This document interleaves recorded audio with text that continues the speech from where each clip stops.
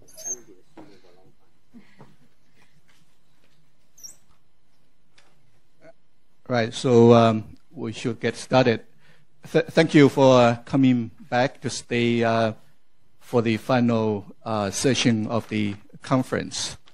So we have many other experts to talk about the event from many disciplinary perspectives: sociology, political science, religion, and others. Now it's a lawyer's turn. About time.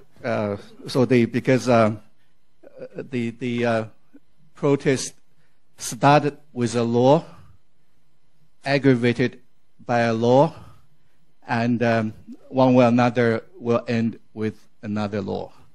So here we go. This is supposed to be a dialogue panel. So this is how we structured the session. Have two leading lawyers from the community, two senior professors from the law faculty, and 4 students. 2 PhD students, 1 LB, and 1 JD. I will introduce the speakers very briefly shortly, but let me just begin by saying that the university and the faculty have been doing dialogue for many months. So the term started yesterday, and the university is organizing a series of dialogue sessions in the university. There will be university-level dialogue, there will be inter-faculty dialogue, there will be faculty-based dialogue. So this one is the beginning of a long series of dialogues to be held on campus. We are as a small institution in the larger society. There are things that are within our control. There are things that are beyond our control. But as a responsive member of the community, we do our best to manage the political movement. So what we have decided to do in this panel is to divide the session into 3 parts. First, I will invite our 2 lawyers from our community to make an opening speech, 3 to 5 minutes each. That's the first part. The second part will be a dialogue among the members in the panel. The students have prepared a number of questions. We have grouped the questions together, and they will ask questions separately, and then the other members on the panel would answer the questions. Depends on how we proceed. I'm not very good at time management. Whatever time that would be left will be the Q&A in the traditional fashion. Hopefully, we have adequate time for discussion in this panel. We have 8 persons on the panel. Let me just introduce them very briefly. The first speaker is Anna Wu. Anna doesn't require any introduction. She's the chairman of the Competition Commission, and she had a very long record of public service. She was a Legislative Council member, chairman of EOC, chairperson of a Consumer Council, chairperson of Operations Review Committee of the ICAC. She was a member of the EXCO, and most importantly, she's one of our graduates. So I'm a senior. Yes. The second speaker is Mr. Sew-Tong. He's a senior counsel and also has done list of public service. 2 of the very important post he held as chairman of IPCC. I guess anyone has any question about operation of the complaints, you have a good source. He also was the chairman of the minimum wage commission. My own two colleagues are Professor Simon Yang. He is the Associate Dean for Research in the faculty. Professor Yap Po Jim is Professor Floor is also the director of the CCPL, who is responsible for this event. The four students are Adrienne Nam, PhD in law candidates, Law Jiajun, PhD in law candidates, Joanna Wang, JD candidates, Aaron Yam, LLB candidates. So without further ado, may I invite Anna to make an opening speech.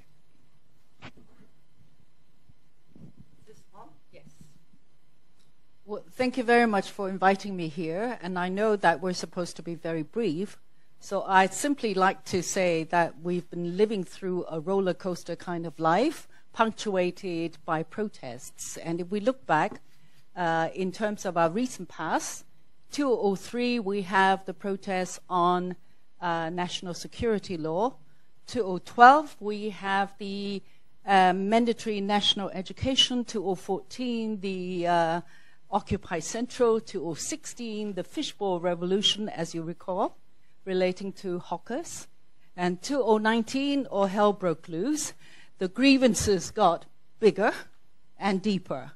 And what I like to focus on is really 3 points. One is seeking truth. The second one is healing rifts. And the third one is building a common destiny.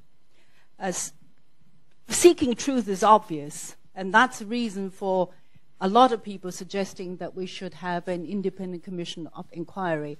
In fact, this is one of the very basic obligations and a primary obligation of all governments, and that is to investigate what happened. And you really can't get away with that, because if we get the facts right, we probably will be able to achieve better closure. If we don't have this at all, I don't see how we could achieve closure. And if we look back at the protests, you could work out in your own mind what achieved closure and what didn't. In fact, from 1966 on, we've had about 13 commissions of inquiries. The first one with the Commission on the Kowloon disturbances that occurred in 1966. The inquiry report did not come until 1967. The second point I'd like to make is, of course, amnesty.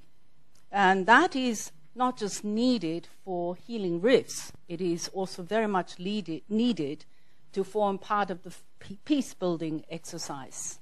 It's a prelude to that and is usually accompanied by other steps such as reform. In all the peace-building exercises that I've come across, roughly half of them had this component on amnesty. And in 1977, of course, we exercised amnesty in favor of the police force on corruption-related offenses. And this is something that is considered by some to be against the rule of law. I think we can say quite safely that it is not, because there is a public interest angle involved, and there is discretion given to the Secretary for Justice to not to prosecute. The third one is really peace building. Peace and stability can only be built on the basis of common identity, common destiny.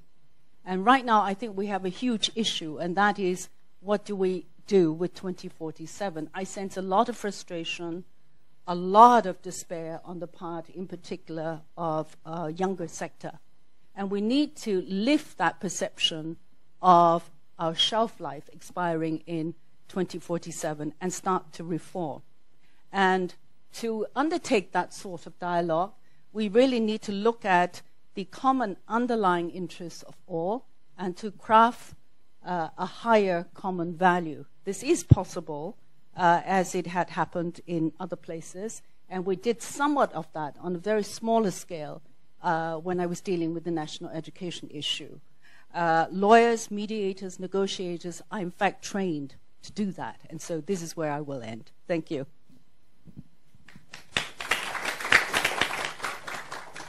Thank you, Professor.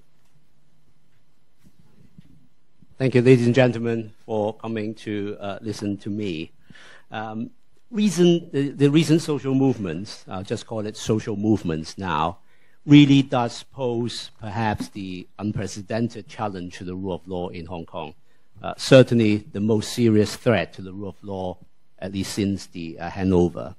But naturally, it's of serious concern to all lawyers, and by lawyers I include law students as well, who, because many of you, I would assume, would aspire to join the legal profession or even join the judiciary in due course. So I group all of us together as lawyers. And in face of the recent events, both fundamental questions are being raised, such as how do we restore law and order, given what has been happening? How do we ensure the rule of law is upheld in Hong Kong?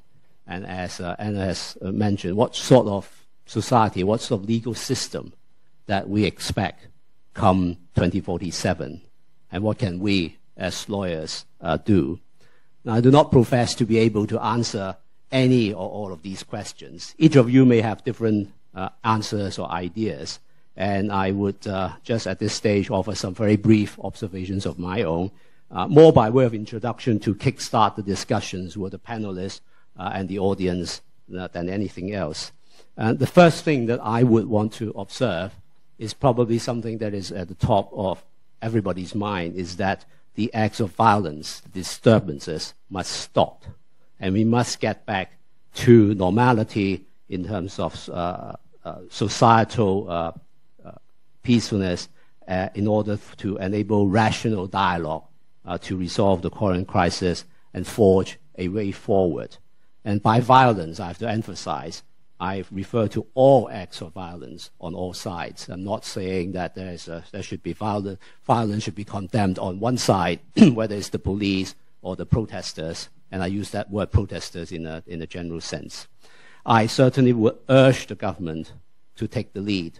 I've been discussing with some other friends before we started, and it is, if I may say so, quite disappointing, put it that way, very mildly, that the government really hasn't been doing very much to bring about any meaningful, useful dialogue.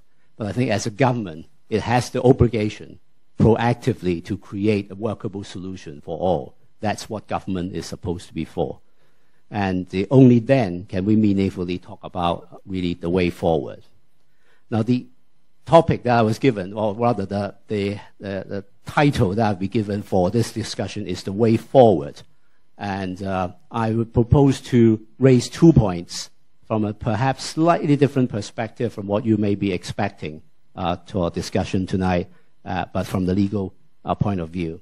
Firstly, mention has been made of one country, two systems. Right? Article 5 of the Basic Law promises us that the capitalist system and our way of life shall remain unchanged for 50 years. And one country, two system, under that umbrella, doesn't seem to have worked very well 22 years after the reunification. And how to make it work, not just for the remainder of the 50 years, but hopefully beyond, is important to Hong Kong.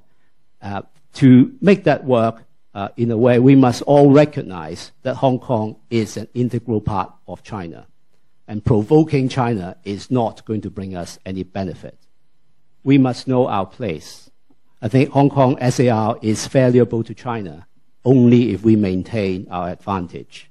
And one of the most significant advantages that Hong Kong has and has always enjoyed is the rule of law. And indeed, one may even say is precisely the lack of faith in the Chinese legal system that triggered the current events in the first place because of the law, the extradition law. So we must be vigilant in upholding the rule of law, and lawyers, including those aspiring to be lawyers, we must do everything we could to strengthen the rule of law and ensure that it is in place and in a good health. we must not, I emphasize, we must not press the self-destruct button and begin to doubt the courts and judges, to doubt their independence and impartiality. At the same time, please, I would urge everybody not to abuse the court system for their political gain. And that applies to the government or those with different political views to the government. And I say that to all sides. A second observation that I have at this early stage is to pose a question for the audience, and in particular, law students.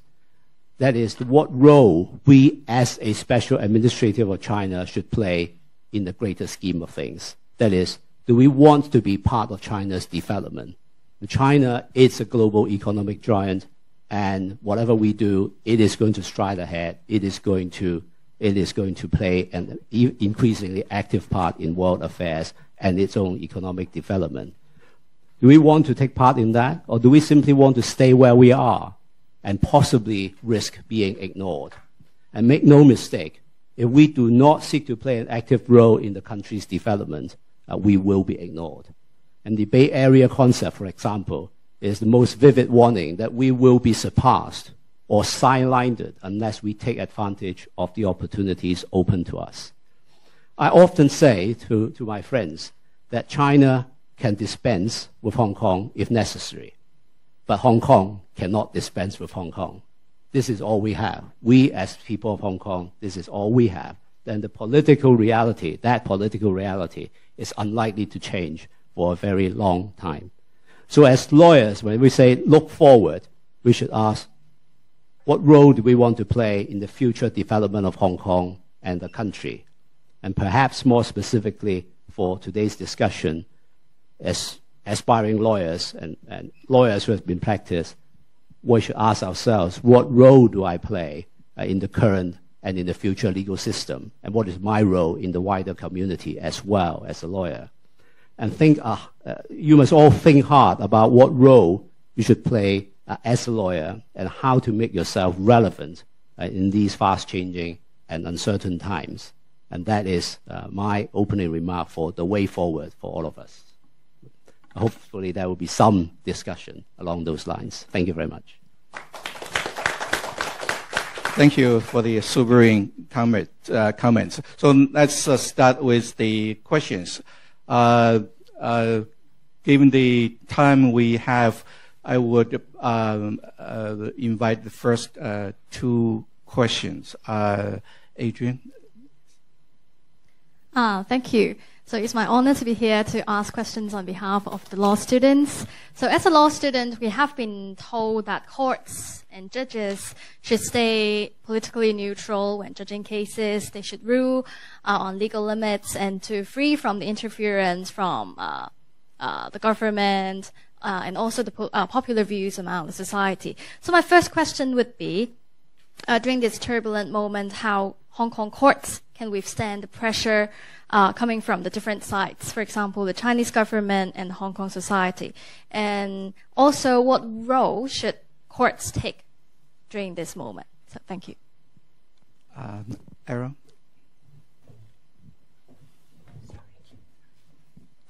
Good evening, everyone. My question is rather technical, and I want to focus on the judgment by the Court of First Instance on the anti-mass law judgment, which is basically on two issues. The first one is about the ERO constitutionality. The other one is about mainly the proportionality of the PFCR. So maybe we can discuss on this question. Thank you.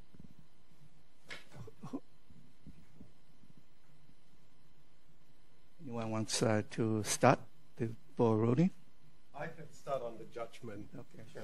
But does anybody want to answer? Okay. So there were a couple of major findings made by the court. And the first finding was that ERO, insofar as it's imposed on the ground of public danger, it was unconstitutional.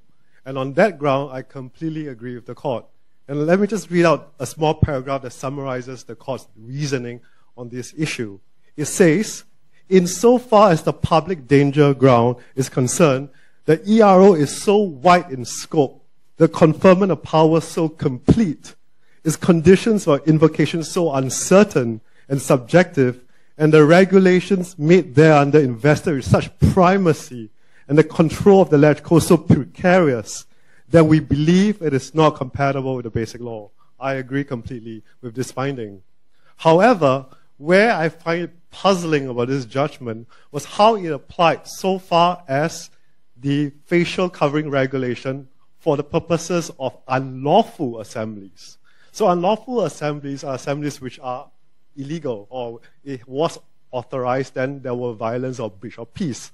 And on that ground, the court actually held that the restrictions were proportionate, i.e. it was compatible with constitutional rights to have such a law. However, interestingly, I thought, the court did not want to issue a suspension order to allow for this particular clause to be enforced, even though the court agreed that it was proportionate and compatible with constitutional rights. So for that, the second ground, I found it a bit puzzling. Actually, I don't have much to add, but I will say that in terms of the judiciary, I think the best advocates are the speeches made during the opening of the legal year. And I think the best way to move forward is to allow them to do their job the same way that they have done so in the past, and that is independent. What I would like to raise is this issue, which is a bigger issue. It's not just an issue relating to anti-mask in the Hong Kong courts. But before 1997, some of our older folks, some of us like myself, had raised the issue of a constitutional court to arbitrate between the conflicts.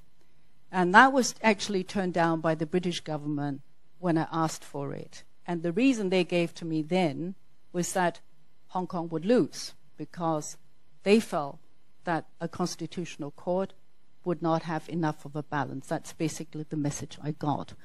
But in theory, it's not a federal government insofar as the role of Hong Kong is concerned. We're actually a subordinate government. And therefore, in theory, a constitutional court would not generally occur in that kind of context. But I think I saw Albert here earlier on. I think it would be helpful. Oh, right. I think it would actually be helpful for the Basic Law Advisory Committee to take a more active and transparent role, that if there is an issue put before them, it would be helpful to build up jurisprudence by giving out the reasoning of some of the deliberations. So that's a part that I want to raise. At a small point, the appeal against the judgment has already been heard, and judgment is pending. I'm not going to add my tuppence worth into that debate for the time being. I suspect that it's going to go to the CFA anyway, and I'm going to have lunch with 2 of those, or 3 of the judges on Thursday, so I better not say anything now. We have a retired judge, High Court judge in the audience. I have served 9 years as a recorder of the High Court. That was, during that time, considered to be a permanent appointment, so I was a member of the judiciary during that time. I'm going to deputize again this year at the request of the judiciary. But what the point is that we know that judges in Hong Kong do discharge their duties diligently, without fear of favor, and impartially. That is important. And judges, I can assure you, they all have that same conviction that they will serve their duty and adhere to their judicial oath to decide the cases on the basis of the law, without regard to possible political, social, or economic consequences of their decisions, if they believe that it is correct as a matter of law. And it is very important that we respect that and support our judges in discharging their duties in that way, and do not even begin to doubt impartiality and the independence of the individual judges just because the outcome of the judgment is not what you want, either from the political or other ideas that you support. So I would simply add that insofar as our court systems are concerned, we have been doing we have been acting independently as always. And even recently, when questions about independence of the judiciary has been raised in the international community, Lord Pennick, who is a member of the House of Lords in the UK, actually stood up in the House of Lords debate and say that he, as being a frequent visitor to our courts, can himself testify that the lack of impartiality or influence from China is not his personal experience. And it is important, therefore, we ourselves have faith in our judges, have faith in our courts. Let me just add, I agree with everything that's been said here. So on the questions that Adrienne's asked about rule of law and the pressure on the courts, I think one has to sort of put this in context. I mean, really, you're really talking about politically sensitive cases, and it's very rare for a judge, whether or a magistrate, to actually deal with a politically sensitive case. And yet we sort of, because it's so interesting and it's so important that we all focus on that, and we tend to think that has caused a lot of pressure on the judges. But frankly, I mean, if judges, if they feel pressure, it's probably from the workload, if anything. I mean, it's sort of the more practical things that that causes pressure rather than the political sensitive things. But as Jad has said earlier, judges, where do judges come from? Well, they come mostly from practitioners. And when practitioners work on cases, they focus on what is relevant. And even in politically sensitive cases, there's enough law, whether from Hong Kong, basic law jurisprudence is now, quite plentiful, but particularly comparative law. There's enough comparative law that can keep you busy and focused on what are the relevant issues, that you won't drift off to consider other irrelevant considerations in adjudication. We see that in how cases are prepared and argued, and similarly in how cases are adjudicated upon. Let me just comment very briefly on the anti-mass law. I'm not as optimistic as my colleague Po Jen that all of the judgment will be upheld. I think if the most vulnerable parts will probably be the very first issue, which is the Legislative Council's power to make regulations pursuant to the head of public order. I mean, I think there's a good argument to be made that the government should have some leeway in this determining what is or is not a public danger, and then making regulations accordingly. So I haven't written about it or looked at it that closely, but I just think that issue, if compared to the other issues, might well be overturned. But I think the other issues, I generally agree with the court on in terms of the human rights problems with the regulations themselves. I just want to add one point, because the rule of law and the independence of the judiciary, they are not just judges' issues, they are everybody's issues. And one aspect of the rule of law comes through in the context of lawmaking. If we make bad laws, we are confining the judiciary's ability to function. So the prelude to all of that is good laws, good lawmaking, and good governance. Thank you. So the institutions of rule of law, judicial independence are still with us, but they may be more fragile than we be expecting. So, Adrienne, Aaron, anything to add? I'm asking the question about court impartiality, because some of my friends who are not law students seems to have lose faith on our judges and also the courts. And as law students, I try to persuade like all the professions and professionals and scholars here, try to tell them to have faith in our judges and to have faith in Hong Kong's rule of law. And I believe this is what we as students can do at this moment. As rule of law actually hinges a lot on public's understanding and respect for it. So I'm also here to take the chance to happy to know that professionals are also very optimistic about this. I have just a very mild opinion on it, because I absolutely agree with Ms. Wu that no matter how independent the judiciary is or the judges are when they're ruling on some cases, there are many political or legal, ties, I would say. So I would say in many circumstances, the hands of the judges are tied. For example, in the basic law, in the context of the basic law, there are the Article 158. There are other articles that may limit the power of the courts and, of course, of the judges when they're ruling on the cases. And as we have seen in the past years, the 5 interpretations issued by the NPCSC, of course, some of them are in line with the procedures and in line with the basic law articles. But some of them, we know that they overturn judgments. They they use a legislative interpretation approach, as what we are taught in the lectures. We know that these are not compatible with the Hong Kong style or the Hong Kong approach or the common law approach.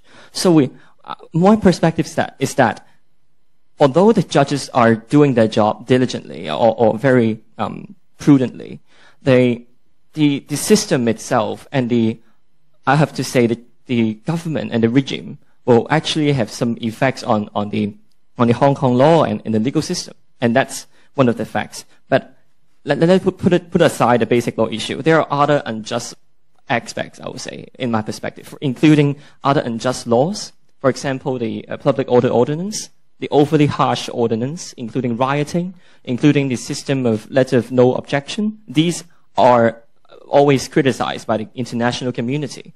And as judges, they have to apply these laws. So their hands are actually tied. Of course, I would say, I will also encourage my friends not to criticize the judges emotionally, but of course on a very rational basis and about the judgments. And my expectation is that sometimes judges, they have to showcase their independence really carefully. For example, not to attend some political, circumstances that some of them we have seen it before. And these are, I think it's very reasonable doubts from the crowd. So I think from the perspective of legal professionals and law students, we must understand why the society or why the community is doubting judicial independence. And I would say it is not solely the responsibility of the judges, but all other stakeholders, especially the government, because they have the most power in hand. And they have all the systems, rules, laws, and interests to serve. Thank you. Could I just add one point?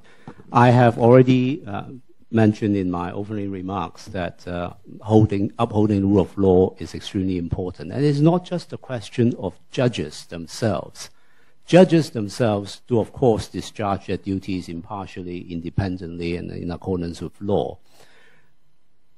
There are other stakeholders, using Aaron's words. The government must respect the courts as well. They must not misuse the court system to further the government's own agenda. On the other hand, politicians should also bear in mind that they should be careful, not, again, use the courts to further their political agenda. Because they couldn't get their political agenda through in the legislature, for example, they use the courts, like what is happening in the UK and other places. And it would be a sad day if one day we see a public comment that the judges are, as in the UK in the Brexit, enemies of the people. Right?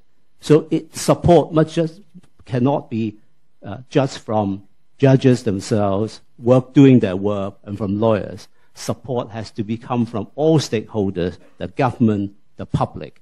And we certainly hope the Central People's Government can respect that as well, although they operate under a different constitutional perspective. So that may be a bit difficult. And that gives rise to the question of how the judges, whether the judges' powers of interpreting the basic law has any limits and so on. But that is something that we have to grapple with.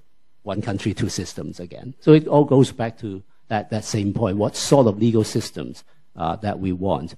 And in terms of far as rule of law is concerned, one aspect of it which I specifically want to highlight again is that Judges are there to tell you how they decide their cases in their written judgment. That's visible, tangible evidence, how they decide the case, the issues before them. So look at the judgments. Judges can be criticized. Of course they can be criticized. Like anybody, they can be criticized. But the criticism must be based on rational reasons and valid legal grounds, as opposed to, I don't like what you decide and you're a bad guy. Right? So judges are not immune from criticism. In fact, the whole reason why we have open justice, courts are open to everybody, is that judges are being judged. The whole process is transparent so that people know what is going on in the courts. And that is important as well. So don't just limit rule of law to lawyers saying judges are good. No, everybody will have to play their part. The government, the media, the public, the police, everybody. Thank you. Those are the foundational questions. So we will return, I'm sure, in other questions. So let's move on to the second two questions. Jiajun, you start. Question 3. I want to speak here. So, Aaron, I agree with you that judge hands are tied in many circumstances, especially if you look at the technical way and the legal technical way. So, but maybe it's not that tied from a different perspective. If you look at, for example, in the anti-mass law judgments, the Hong Kong courts' power of interpreting the basic law and constitutional review has been shown in that cases, and it's respected by the Hong Kong government. However, the judicial decision was fiercely criticized by the mainland side. For example, the spokesman of the MPCSC legal office and the Hong Kong and Macau office, Ban, so of the State Council, because they say that court's decision has been go against the higher authority of MPCSC. So some probation scholars even say that MPCSC should issue another interpretation to diminish the Hong Kong court's power to do the constitutional review. So so my question is, because for the Hong Kong court, it may be in a difficult situation or dangerous to ruin that cases in this way. So my question is, so why they would want to do that? What they want to achieve in this, I would say, the high risk game, and is there any strategy involved in this judgment? Yes, that's my questions. Yes, there's the question, Joanna, your question. Fantastic. Thank you, Jiajun. So we have a lot of discussion about judicial independence, and I want to focus on one of the very controversial remarks by the NPCSC, which is about the Zhang Tiewei, spokesman of the Legislative Affairs Commission of the NPCSC. So he suggests that the power to declare a Hong Kong local law incompatible with the basic law rests on no other authority other than NPCSC. So in Hong Kong, a lot of people respond to these remarks, apparently, one of which is our former CJ, Andrew Lee. He said this is quite surprising and alarming. And on the other hand, also another CFA former judge, Henry Litton, he said, well, they doesn't mean that. They just say they just left out the ultimate power, the word ultimate power. So he think more optimistically. So in light of the circumstances, what do you guys think about this comment in the context of judicial independence? Yeah. So the question is, who is the guardian of our constitutional order? Hong Kong judges or NPC Standing Committee? I think it's quite clear that Beijing has the power of final interpretation, and I don't think anyone is disagreeing with that. But I think it's also very, very clear that the Hong Kong courts have the power of constitutional review. Because if you look at Article 8, it clearly says that no law, including the ERO, or any legislation or subsidiary legislation, cannot contravene the basic law. And the Hong Kong courts have the power to interpret the basic law subject to being overturned by the MPCSC. So until overturned, I think it's quite clear that the Hong Kong courts have the power to strike down a legislation that falls within the limits of Hong Kong's autonomy. And I think this is an issue of whether you can wear a mask in Hong Kong. And I believe this is an issue that falls within Hong Kong's autonomy. Can I just add a non-legal point to this all? Because a lot of this has to do with politics. I learned this statement from the internet somewhere, that a pioneer spirit is never to think that a door is closed. And in law, there are many doors that are not closed, many points which are not certain. And we have to try to keep those doors open and try to persuade or by legal precedent establish the best case we can, because that's part of our job, and that is not to allow anything to go by default. And I think reason and balanced argument are really the fundamentals of it all. But underneath all of this, there is a lot of politics, because the reason why I brought out Constitutional Court is this: we don't have it. And if you look at the one country, two systems, there are obviously a lot of ambiguities here and there. And in the end, I think we will need to rely on the restraint from the Beijing government. And we would hope that they get it right in terms of what the one country, two system policy was set up to be. Because we are powerless in terms of overturning Beijing. It's not even something that we consider.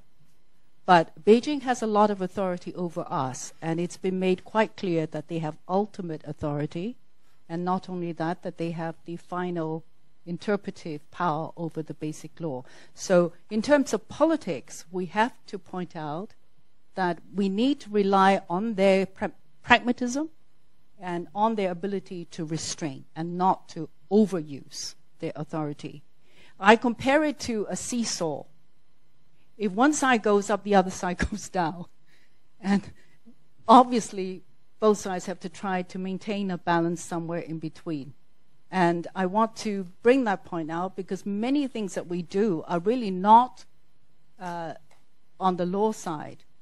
I hated it when ever so often the government would say to everybody, we cannot get into political negotiations or political solutions at this point.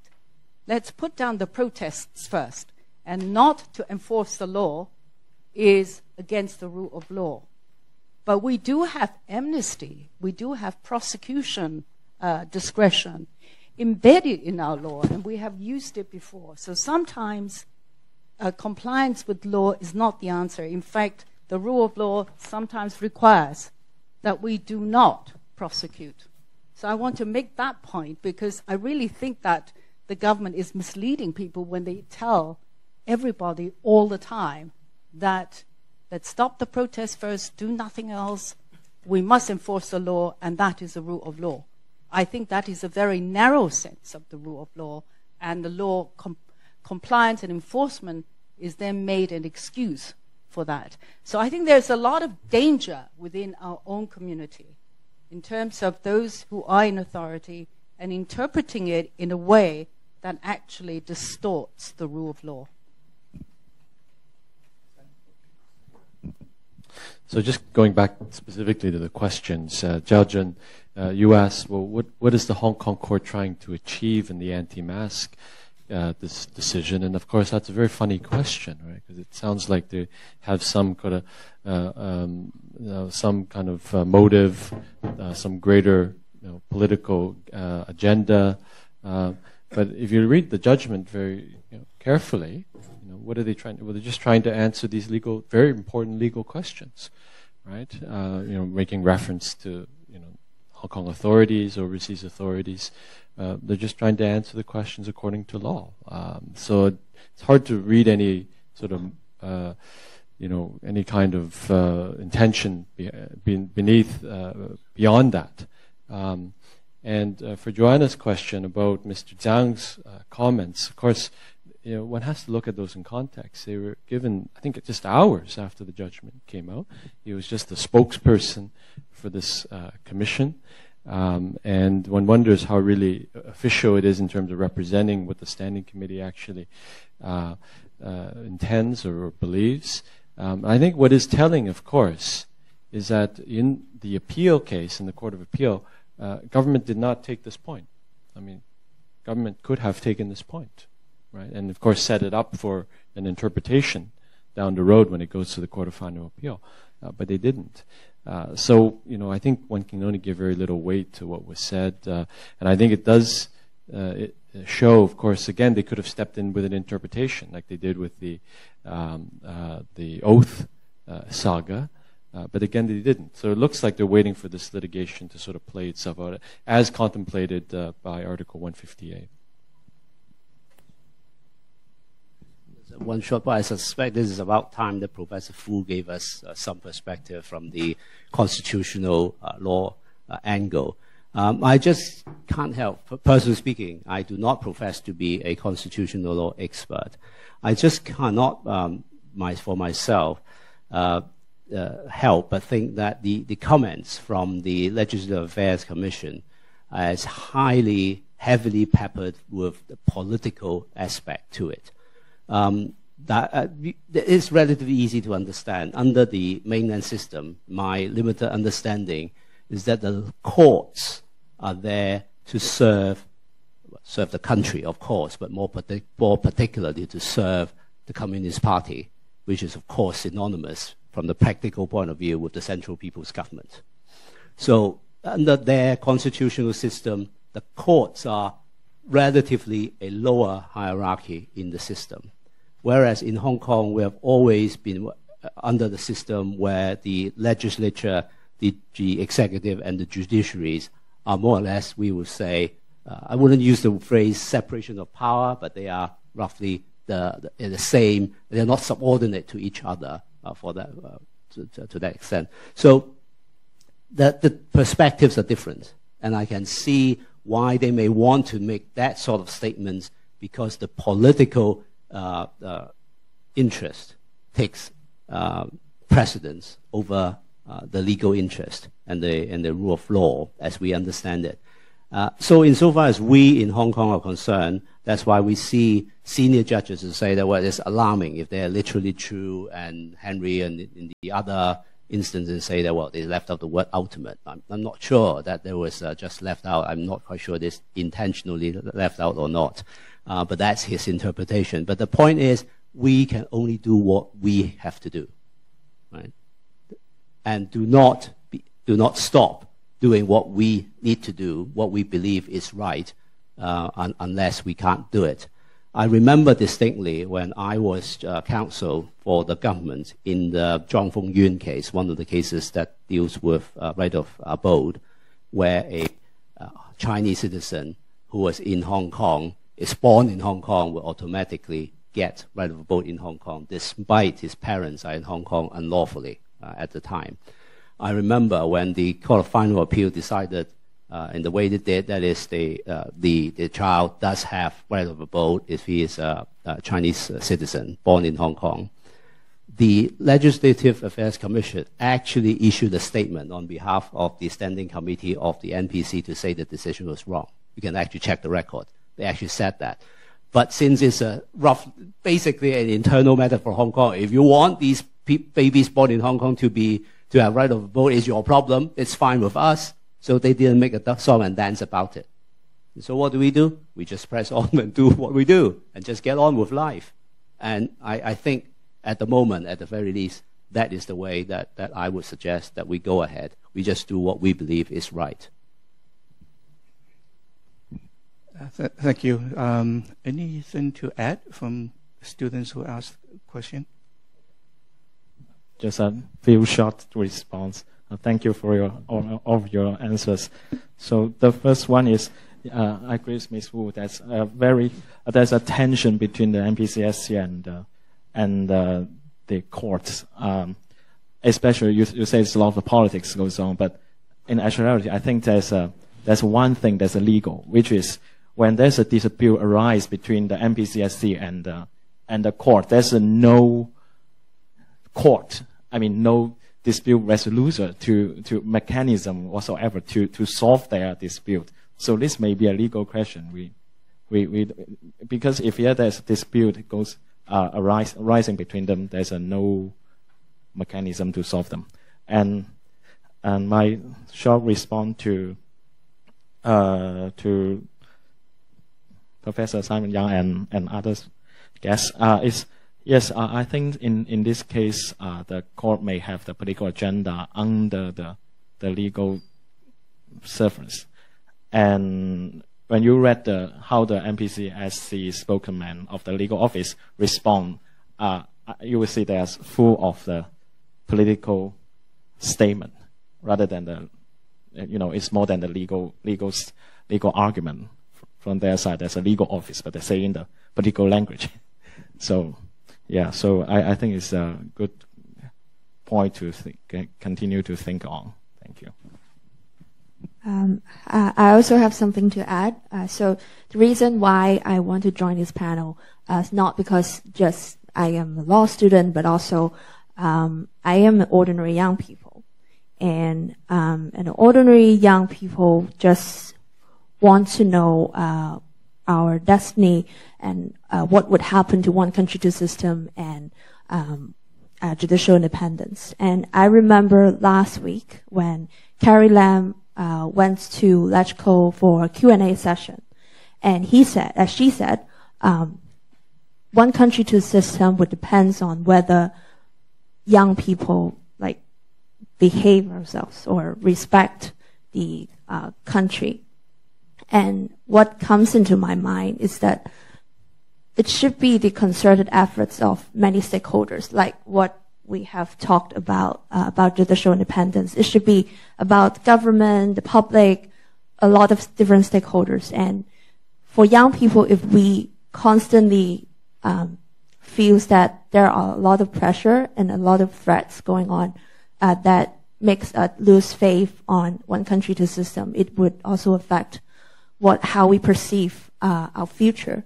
So that's why I have the question about one of the very controversial comments by Chinese part. Yeah. Thank you. I will come back to you now. So yes, yeah. Okay, go ahead. I just have a very mild and short comment on it. I think we have to put these discussions into context, like what the speakers have spoken, that the basic law and also the constitutional order of Hong Kong must depend on the self-restraint of the MPCSC and the Chinese government, and also the nature of the legal system in China that they practice and they believe in socialist legality. It is merely a tool of governance. It's not like in Hong Kong. And also, we have also heard about the NPCSC's power, the plenary power and the ultimate power. And I think it actually points to a fact, and many of us has actually agreed, maybe, that one country, two system does not really work. After all these discussions, we know that there are many limitations. Of course, one country, two systems can work in principle, but in reality, we see that political agenda, political comments, and also initiatives have been instilled into the legal system of Hong Kong. So we can't really practice one country, two system in the circumstances, in the reality. And that is why there are so many so-called violent acts. There are so many calls for independence. And I think we all have to look into the facts. And it is time for us not to, what my counterpart has just mentioned, my friend just mentioned, not point our fingers to the so-called violent young people, but we think about who actually made these troubles, who really, arose all these controversies. Thank you. I think I need to exercise my discretion in terms of the number of questions. I need to pick and choose some questions. Why not we start with you again, Aaron? You have question 7. It's related to what you have just said. Thank you, Professor. My question is that, given the circumstances we can see now, are legal protests, including civil disobedience or the violent protests, justified in the face of unjust laws and authoritarian government? And that also involved the question of who is the destroyer of rule of law. And I just want to highlight is that we can perhaps focus on morally justified aspect, because we know that legally they're not justified. Yeah, thank you. Joanna, could you just do with the question 6? Yeah. Okay. This question is more about our law school. So we have 5 demands, and one of which is the amnesty. So Ms. Hu also mentioned that this is one of the sort of peace-building exercise. But for our law school, we, on one hand, we nurture the young talents. And on the other hand, we also claim ourselves as the guardian of the rule of law. So we are sort of in a very difficult position. I just want to know, like, your ideas of how we should think about this demand of amnesty. Yes. Can start with Simon. Well, let me try to answer the easy question first. You understand, Mike?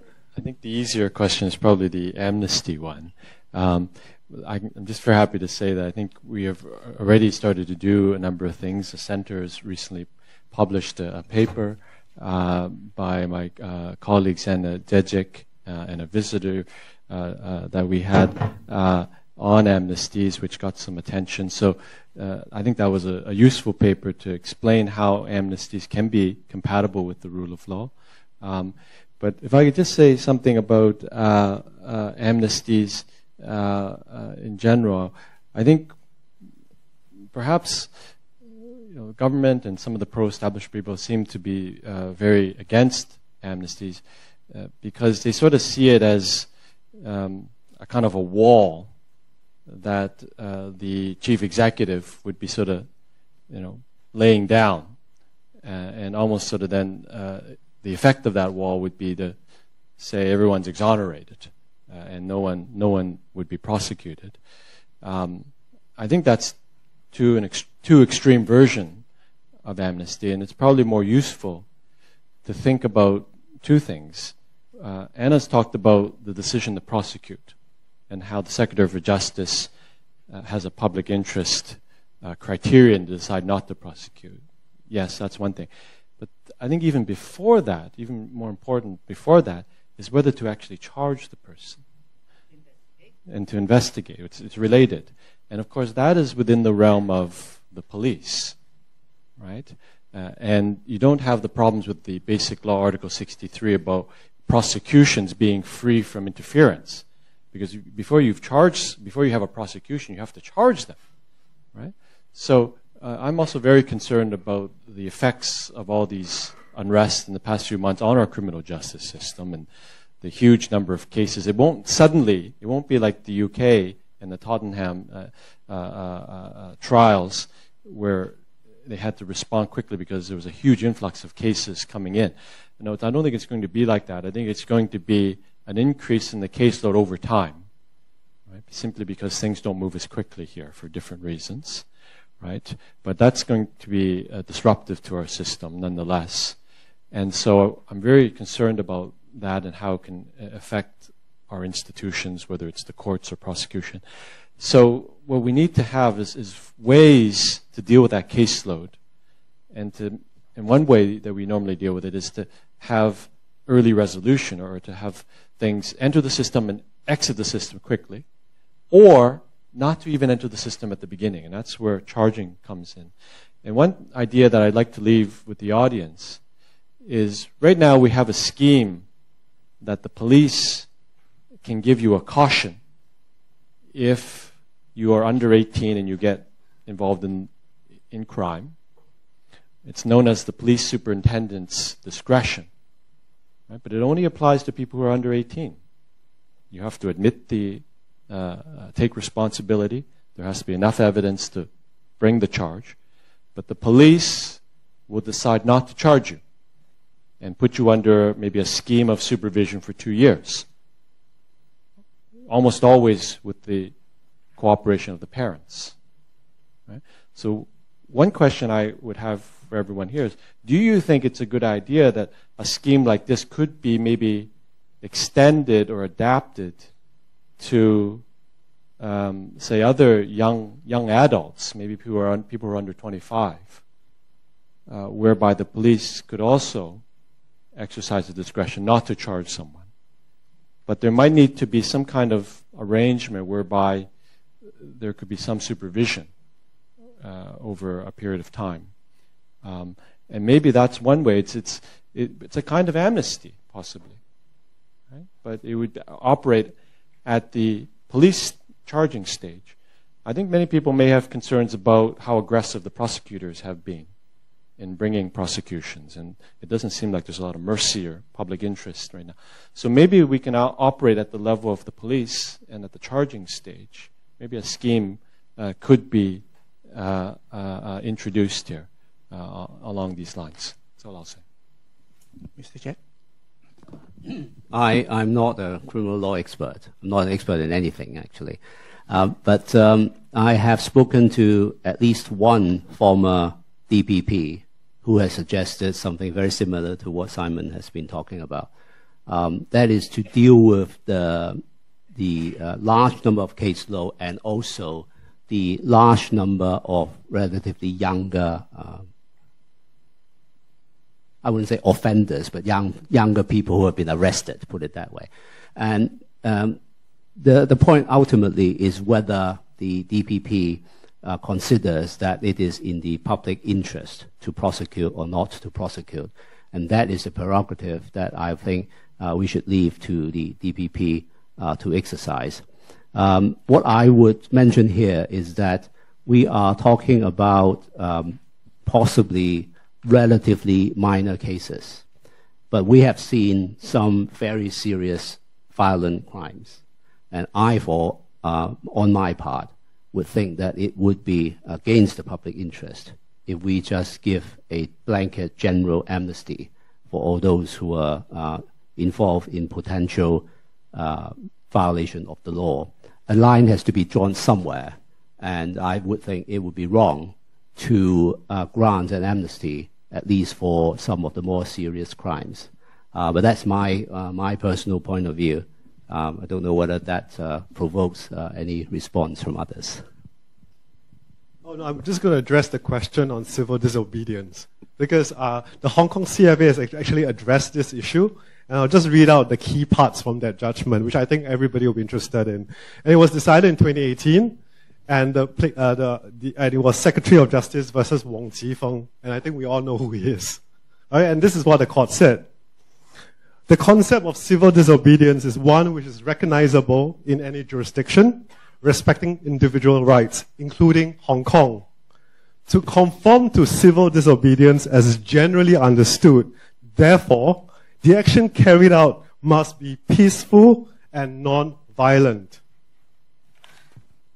Where a protester commits an act infringing the criminal law, which involves violence and is therefore not peaceful and not violent, a plea for leniency will carry little, if any, weight at all, since by definition that act is not one of civil disobedience. Then the question is, what about peaceful civil disobedience? The court did not answer that question, but they cited a paragraph from Lord Hoffman, and I would like to read the paragraph they cited from Lord Hoffman, who said, in deciding whether to impose punishment for civil disobedience, the most important consideration will be whether it would do more harm than good. This means that the objector has no right not to be punished. It is a matter for the state, including the judges, to decide on utilitarian grounds whether to punish or not. Thanks. Let's move to the last. Can I just add a couple of comments to the issue of amnesty? Because we touched on the issue of Secretary for Justice having the discretion, and that's actually in our laws under the Criminal Procedure Ordinance. The police is also subject to executive directions on what to do, and that's within the police ordinance. There is general discretion in the prosecution code. And we see this exercised in other circumstances. We don't even question it. For instance, if you have someone who is giving you useful information on tax fraud, and the government could produce immunity for the witness or a blanket undertaking not to prosecute that particular person. So these procedures are actually in our law today. The question is when you exercise it. And that step has to be thought through, because I don't believe in peace building not having a component of dealing with rifts. And these rifts are very deep. For instance, if you look at vulnerable youth, I think that's one group that we should look at in terms of amnesty. We need to define the kind of offenses that we'd like to give amnesty for. But if we don't look at the vulnerable youth today, we're going to end up with a huge social cost later on. And we've got actually, and I would advocate this, and that is we look at the individual criminal liabilities of the police. I'm not talking about institutional liability of the police, but some of the policemen, we need to look at potential individual criminal amnesty, in fact, and we have to look at the classes of offenses that we should consider that for. I'm a proponent of amnesty, and I think there are groups that we should look at amnesty for, and that includes some of the police offenses. Thank you. Let's move to the final set of questions. Could I ask Adrienne to ask question 8?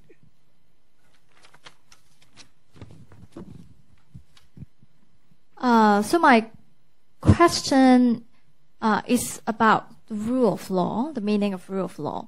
So I actually agree with the speakers that rule of law cannot be understood in the narrow sense, which is just to comply with the law, as rule of law also encompasses meaning of the limitations of the government power as well as the protection of human rights. So, but we are now seeing more people are supporting the violent actions of protesters. For example, the destruction of transport facilities, the destruction of mainland-related stores. So is this meaning that our Hong Kong youths are actually not supporting the rule of law anymore? So if yes, is there anything that the legal field can do with it? The final question will be asked by Aaron, question 13, the last question.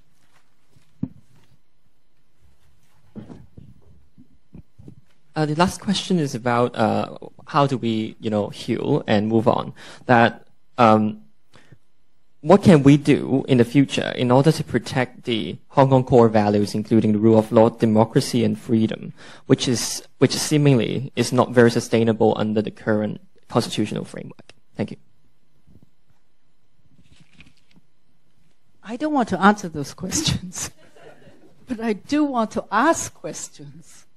And that is, I've come across law students today who are telling me I don't want to continue studying law because they see 2047 as a deadline.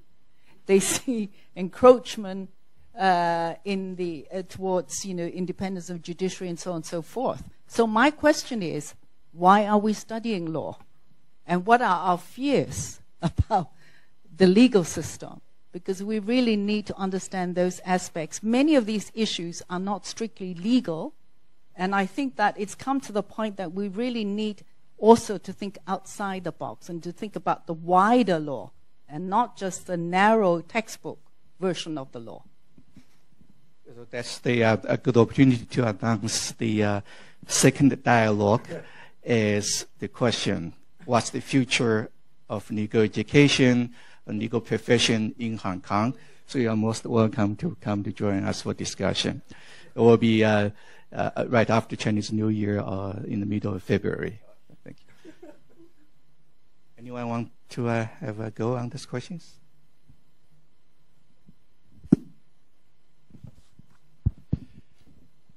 Okay. All right. I want to respond to the question about rule of law and what advice to the legal field or the law student. I think primarily directed at law students, because I know many students, of course, have been involved in the protests, and obviously many would be siding sort of with the protesters. But I think if you are a true believer in the rule of law, right, I would want to test that first. And I think the way to test that is that would you be committed to upholding the rule of law, whatever the consequences of the application of that law, right? And you have to say yes to that. So even if it means that the application of that law would result in students being convicted of offenses and punished, right? And you still accept that that is the law, right? And that, I think, is the true test of the rule of law. I mean, as a practitioner, sometimes you ask, well, how do you know you live in a rule of law society, right? And oftentimes it's actually not just winning cases, but losing cases. You will see, right? And you read the judgment, you understand why you've lost, and you accept that. That's the law, and you move on. I think, as Sew-Tong has said, you carry on, right? That's the true test of, I think, rule of law, and that's the message that you have to convey. And I think that's what the Chief Justice has been saying. Don't be drawing conclusions about whether there's rule of law simply because you don't like the result of the case, right? You have to look at how that result was achieved. Yes, if there was unfairness, if there was something unlawful about that process of reaching that result, then you can complain and you can feel aggrieved by that process, and hopefully there's still a right of appeal. So that's what I would say about rule of law and about core values. I'll just sort of mention this out of this faculty. When my colleague Cora Chan has just published an edited book on Article 23, national security, and the title of that book is Resilience. Right? I think that's a nice word that these days we need to think about resilience. How do we protect these core values and institutions? And that book, I think, has a lot of interesting insights that you might want to consult. It's published by Hart Publishing. It's coming out very soon. I think I posed a similar question when I began, is to say, looking forward, what type of system do you want? Not just by 2047, but beyond. And a large part of what we will get really depends on what we endeavor to fight for. And if we believe in the core values and the freedoms that we enjoy, and we want to protect and enhance these rights and freedoms, one of the best things you can do is to continue studying law, be a good lawyer, join the judiciary, and perhaps even be the next CE or a CE in the future, and to ensure that the rule of law is respected. It could be a CE, could be a commissioner of police, could be a chairman of the IPCC, whatever it is. But I find it very difficult to understand why would any person who is already doing law, for example, and say that I'm not going to study law anymore, I'm not going to know what it is. We're sharing a slightly different context, but the personal story is that I studied law in the mid-80s when we were having great uncertainties as to what the legal system was going to be post-1997. That was when China and UK were discussing the framework for the future of Hong Kong, and there was no guarantee at that time, some suggestions that the common law system should remain, but there was very strong views that there should not be a different legal system. And those few years, I'm sorry to say that applicants to law faculty here tend to be the ones who rejected by other faculties. And there weren't many lawyers. And, but at that time, I took the view that, they say in the Chinese saying, when there is a danger, there's always opportunity. Because modern society cannot live without a legal system with lawyers and judges to support it. So whatever system it may be, if you are there, you can take part and you can play a part in molding that system and making sure to the best of your ability that the system that you would accept, it may not be exactly the same as it is today, but what it is going to be depends on what you make of it. So do your best to make sure that you have a contribution to that system and have a say.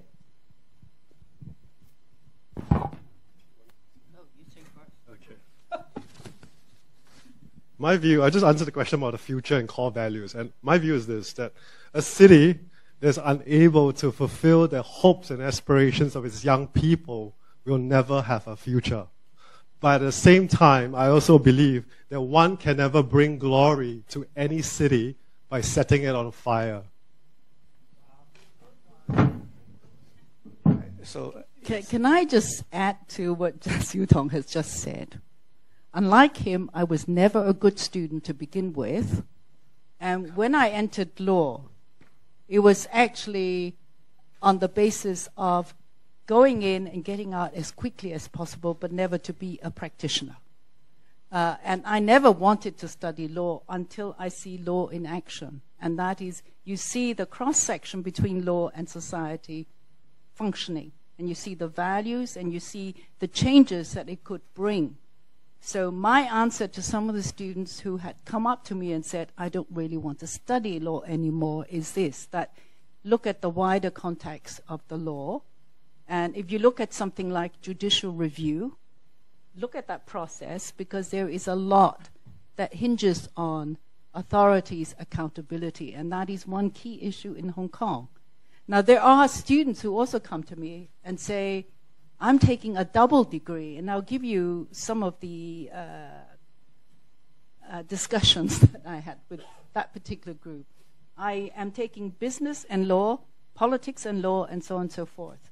So automatically I would ask, why are you taking a double degree? And which side do you intend to go to, business or law or both? And I've been getting some answers which are troublesome. The answer was, I think I may not be able to get a lawyer's job. So I'm doing an insurance policy, studying business and law or politics and law. So if I'm ousted from the law, I can go and do business or politics or something else. So it's this kind of ambiguity which troubles me somewhat, because I'm a believer in the law. I'm a believer in the greater use and the values of the law in society, not just the strict legislations and rules that we have in the textbook. You want to add anything? Yes. I think just to answer Ms. Wu's question on what am I fear of? I fear of Hong Kong's rule of law becoming rule by law, or eventually it becomes rules only. So that's my fear. And we have seen it over the years, the Hong Kong's conditions and the controls, and also the deterioration of one country, two systems. And that is why I'm I kind of worry about that. And the reason, after looking into the scenarios in Hong Kong, we need to fight on, of course, for rule of law and for justice, because justice must be served by the law, and that is the ultimate goal of it. But I would just like to, give a very rebellious comment on it. The people on the street who does violence, for example, they knows what they're doing. They're not violence lovers, I would say. Who doesn't like to sit in a couch and look at the TVs, seeing the government being responsible? Yes, seeing them being responsible and enjoy their freedoms and rights who doesn't like it. I would say the people who took to the street, no matter they are just protesting or they are committing some so-called crimes, they have the views, the collective views to protect the rule of law and protect the one country two systems or the original Hong Kong system. And that's why I would always say, when we think about amnesty, when we think about condemning violence, we must not, lift our legs, feet into the air. We must take it into context. The people in Hong Kong, the protesters, they fight against unjust laws, and they probably do more than us. Like we might not. A very simple example: if they didn't take to the street, if they didn't go to the Latchco and siege the Latchco on June 12th, what would it be now? We might not be here talking about it. We might not be here speaking with freedoms. So let us not be, always thinking theory. Let us think in realistic way and why they did it and what can we do for it. Of course, we have to fight on. And as lawyers, we must continue our fight in a legal system, in a legal way. And we must also understand the reasons behind those so-called violent acts. And our way to protect them or our way to prevent this violence is to end the irresponsible government and take that back to the right path. And that is what we can do, but not just to condemn violence. And that's my message to the CE, perhaps. Thank you. Thanks. So on that note, I would like to close the second part. Let's move to Q&A session. We have about 20 minutes. So you have been sitting there listening to many of us. Now you have opportunity to make a comment, pose a question to one of the speakers on the stage.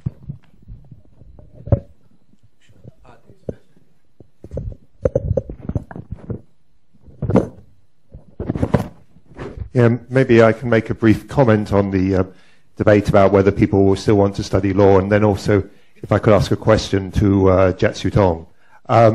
There certainly are students who recent events have caused them not only to question whether they want to continue studying law, but sadly, in the case of where I work, to give up their legal studies altogether. So there certainly are students who are adversely affected in that way. But in my experience, and mine may not be typical, I mean, I run course for adult learners, so it may not be typical of undergraduates. They're outweighed by the number of applications I receive from students who say on their personal statements, I have never thought about studying law until the events of last year, and the events of last year have made me, that's why I want to study law now. So I don't think we should assume it's a one-way street. I mean, the events affect different people different ways, but there's certainly, it's a significant number of people it's affecting and making them think they'd be more determined to study law than before, which is surely a hopeful sign. For Sew-Tong, I must ask, because I mean, there's so much talk about the role of the IPCC in the last 6 months, and you really are in a unique position to talk about the role of the IPCC, and it really would be great to hear a little bit about what you think. This is the sort of situation you had to contend with many things, but a situation you never had to contend with, what the IPCC realistically can and cannot do in a situation like this, and perhaps even speaking hypothetically, what the role of the head of the IPCC should be, and whether it's appropriate even for a head of IPCC to change recommendations in a draft report. Thank you. I'm not going to respond to the comment, the first part. As for the IPCC, it's a difficult question to answer, but from my perspective, and I think we would have to look at it this way. The IPCC was not set up for investigations. It is a monitoring body to monitor the complaint handling process. Because of that, we won't go into the historic reasons why that was so, but because of that, the Secretariat, the manpower to assist the Council, is limited to that monitoring role, to support the Council in that role. And Council members, of course, coming from all walks of society, would be making a decision as to whether the process conforms to the standards that is required. Now, usually trying to transpose that sort of setup to an investigatory or something of that nature is really putting a square peg in a round hole, in my view. And whether, I can't speak on behalf of Tony. I know Tony very well. I can't speak on his behalf. But if I were the chairman, the first question I would ask is, why am I, the IPCC, being asked to undertake this job with the powers that we have under the statute, which is to review the procedures of the police as to how those procedures are actually deployed on a particular occasion or particular occasions.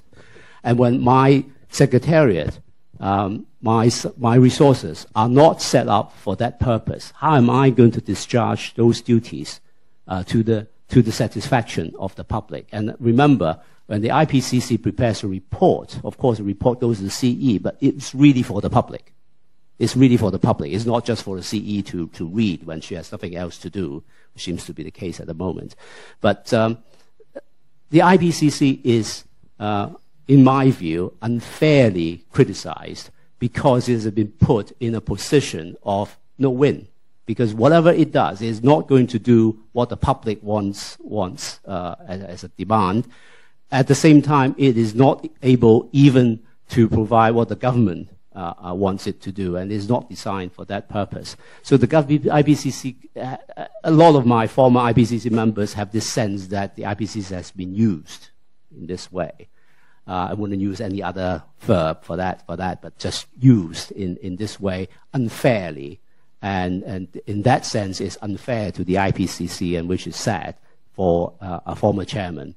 I was telling a number of the audience here and some of my former IPCC members, I think one of them has already left. He has had too much of me. But it was actually in this very building 6-7 years ago when I retired from the IPCC in a public forum that we discussed. And I was advocating that my successor should start thinking of negotiating with the government to enhance the powers of the IPCC, in particular, whether they should have some form of investigatory power into at least serious cases or cases of great public concern.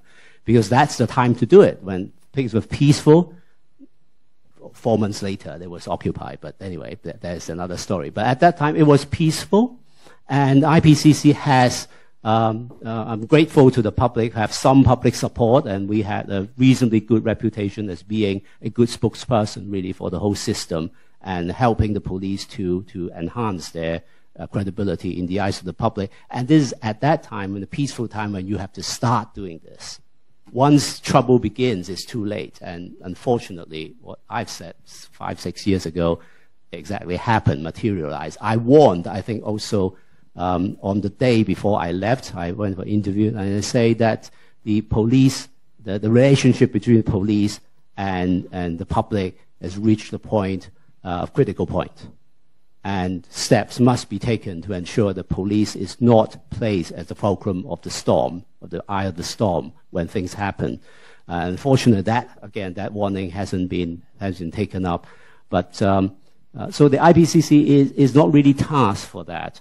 And I feel sad that it has been asked to do whatever they have been asked to do. And you can see that the overseas experts, having gone into this, realize that they can't actually do it as well. And you see that saga. And now you have the question of the credibility of the IPCC being attacked unnecessarily, in my view.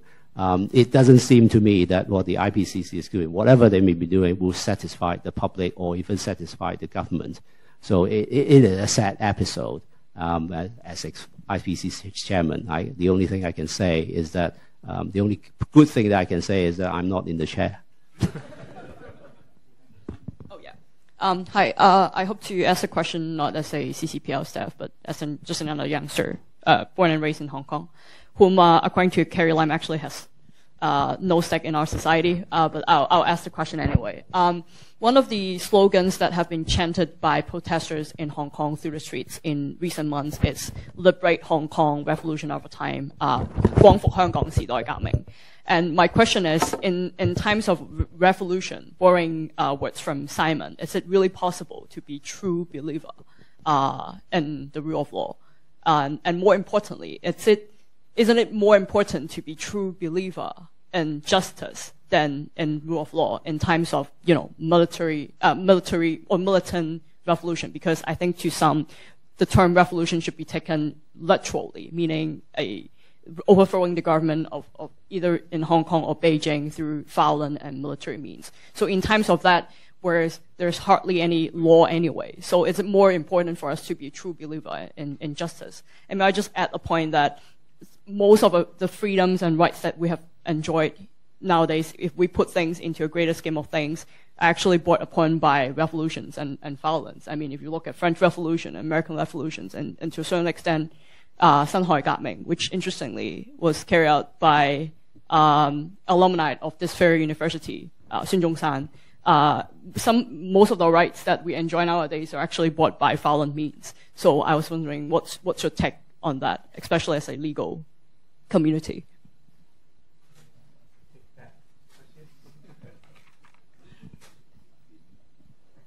Let me just make one comment. What is justice, right? I don't think many people will be able to agree on what is justice. But what is the law? I think most people would be able to agree on what the law is.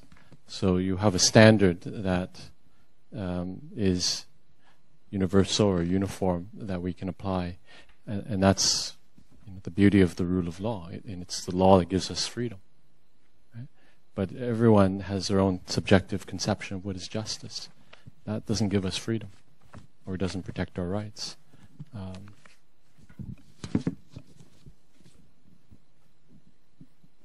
I don't necessarily interpret the expression of liberate Hong Kong, revolution of our times in the context of a revolution, physically. But I think I have been giving it a lot of thought in terms of what are the qualities of life that we want to have redeemed. And if you start thinking about those aspects, then it's a different kind of revolution that we're talking about. It is not a physical revolution. What we do have a problem with today is lack of accountability of government, bad governance, no universal suffrage. That's been commented upon, for years, and there has been no change. So I see those as problems. But recently I've been very much in discussion with peace builders all over the world. And they tell me that many of the areas in conflict, they will not be resolved by further conflict. In fact, it will bring further misery to those places. Nobody will be able to get out of that misery if we have struggle versus more struggle and dueling forever. We just won't have the time to go and build a community. And so if you talk to these peace builders, their thinking is many of the conflicts in the world today are settled through peaceful resolution and therefore peaceful dialogue. And that is a skill that we have to learn to deal with, both in Hong Kong for small and big things. Because our government doesn't understand what is listening to begin with. So you need to listen, and you need to come up with solutions, political solutions, not to offer a stalemate of dueling. To say that there are protests out there, I cannot produce a political solution, to me it's a stalemate. In fact, to that extent, I think it is also unfair to the police, because they've been caught in this issue. It's not their issue, it is a political issue. And so that's part of the reason why I would support a partial amnesty for the police as well. But we have to get out of this problem not through the encouragement of struggle versus struggle. I think it has to be a peaceful dialogue, and the government has to understand and must learn the skills of a dialogue. And that includes inclusiveness, greater representation, and looking for common values. not looking at these issues as points of struggle. It is not a struggle. We should get ourselves out of that, on both sides, really. I have a question about amnesty, especially in light of what we heard about the IPCC just now. And in particular, I would like to see if we can address the issues of fairness and motivation to engineer an amnesty. I find it a mistake, a disgrace even, that we did not even attempt that 5 years ago, and instead pursued more of a path of vengeful action against those deemed to be opponents or enemies. But I am actually less optimistic about that at this particular moment. At least 5 years ago, there were the Tat Gang and Jiajun. Today, we have 7,000 arrested on one side, and few even suspended from duty, let alone investigated or charged on the side of the police. If we have such extreme asymmetry on two sides of the battle, why would the government, why would the police care to entertain the idea of amnesty? I do agree with you, Anna, that we should grant some partial amnesty to the police. But isn't that predicated on your first point, which is to do some fact-finding and investigations? And if the IPCC is not equipped to do that, should we start with that and then at least engineer enough incentive for the government and the police to at least come to the table and work on a peacemaking, compromise and dialogue and engendering conversation about amnesty? Can I just very quickly respond to that? Because I started today's discussion on my part with three things. The first thing was actually truth-seeking, and that is where the Commission of Inquiry comes in. I think that is essential because, to put it plainly, unless we have truth-seeking and getting down to what factually occurred, what caused it, and where the responsibility lie, we will not have closure to this issue. So that is my number one component and the number one step. The second step, which should follow very closely, because I don't think we can afford to continue having struggle versus struggle, is to have some degree of amnesty being considered. I think the vulnerable, the young generation in particular, is important to us. And I looked at the police side because they've been caught in this as well. And to be practical, unless we think about amnesty for individual criminal liability for the police, with regard to certain types of offenses, they will not go away.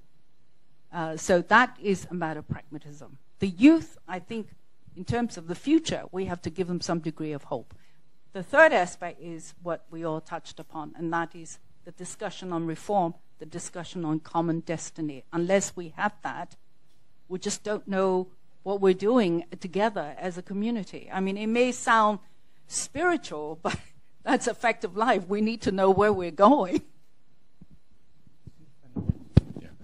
So on amnesty, I guess what I was trying to say is I think maybe we should move away from the language of amnesty. It just seems like it's not that helpful. And that because, as I said earlier, amnesty implies it's a statement from the top saying that you were never wrong in the first place. You didn't commit any wrong. It can be interpreted in different ways. It might be interpreted in that way. So what I'm saying is that if you don't clarify the meaning, it might be misinterpreted as saying that you didn't commit any wrong. That sounds like it might be contradictory to the rule of law. What I'm saying is move away from that language and focus more specifically on the actual public law decisions that have to be made, whether it's the decision to charge or the decision to prosecute. And as I said, there is already a police scheme whereby if a young person under 18, they admit that they committed the offense, right?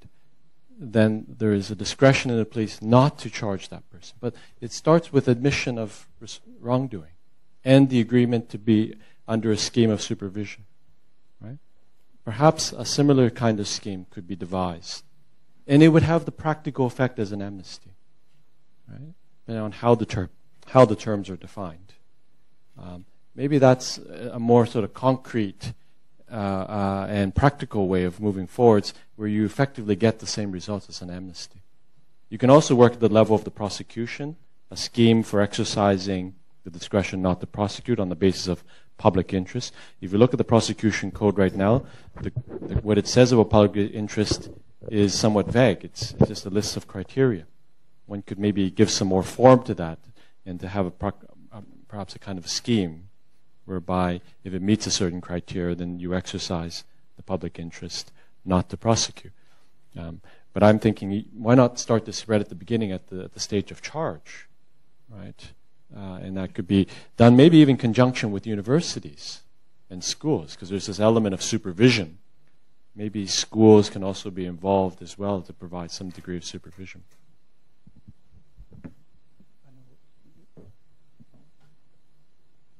Yes, you have the LLB student as the final word.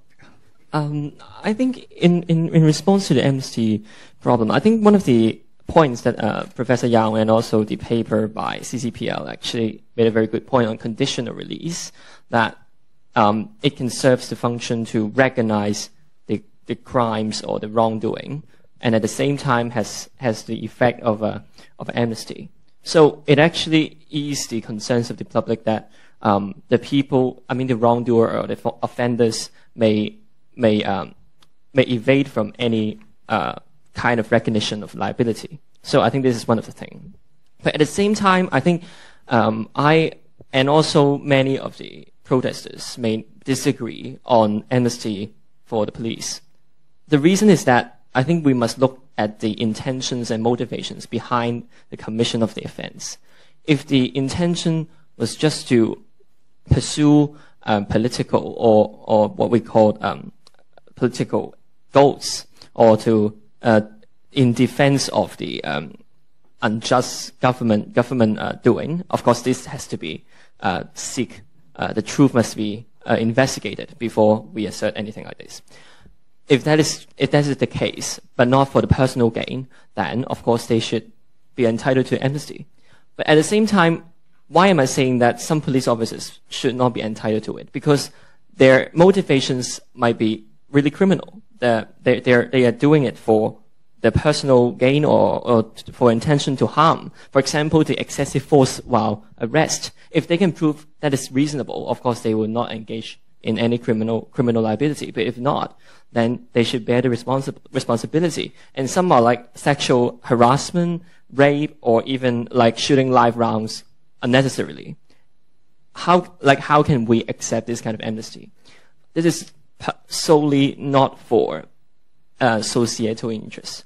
But on the other hand, of course, some of the protesters may did some criminal acts for personal gain. Of course, these are the cases that we have to look into. But for the others who did it for societal interests, I think that's very reasonable for us to grant amnesty. And of course, in this paper, there are many conditions and also versions that we can refer back to. And I think we have to look into this very closely. Thank you. Thank you very much. I think time is really up. I have to bring the session to a conclusion. So thank you very much for participating in this dialogue. As I said, that's the beginning of a series of dialogue. I thank you for participating in this event, and I hope we can see you in the near future. So thank you. Do you have an announcement to make? For members of the audience, we have prepared a cocktail reception for you on the first floor. So just join us downstairs on the first floor. Thank you.